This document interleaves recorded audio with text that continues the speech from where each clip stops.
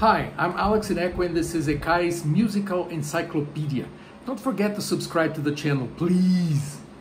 Today's term is Viola da Gamba. Viola da Gamba.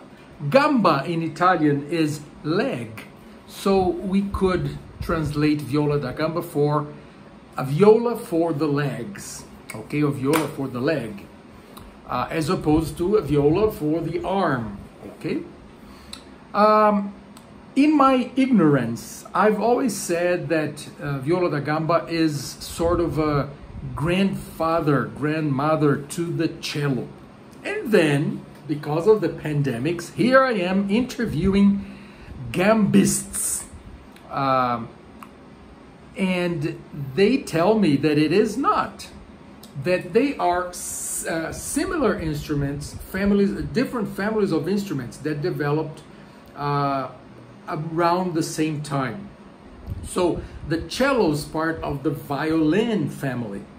What happens there? 4 strings, all the violin family, violin, viola, cello, and double bass, they have 4 strings. They don't have frets. They have F holes. If you look at the shape of the cello, it has an F, it looks like an F, the hole, while the gamba has a C hole. Interesting, huh? The viola has frets. Sometimes it's movable frets, which makes it very hard to tune. And that's one of the reasons why the viola da gamba became an old instrument, became an ancient instrument, because the cello is much easier to tune, is a much more practical instrument than the gamba. Sometimes people call viola da gamba simply gamba, okay? Although it's funny because gamba is leg, so, but there you go, okay? In English you can say, oh, I play the gamba, which does not mean I play my leg.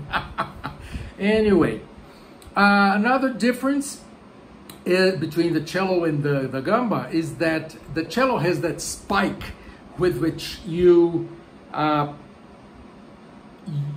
helps you to position the cello on the floor, and then you don't have to hold it with your legs, which is the case of the gamba. You really have to hold the viola da gamba with your legs, otherwise it will fall on the floor. You don't want that.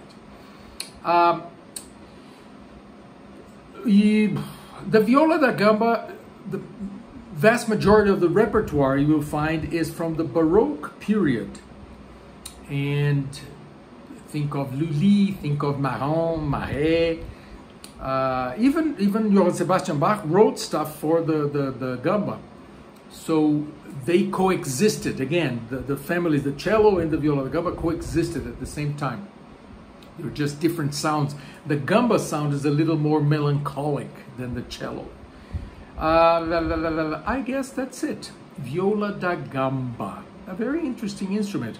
Go look for some songs with viola da gamba, especially in the Baroque period. It's a very interesting instrument. Okay, thank you. Don't forget to subscribe to the channel.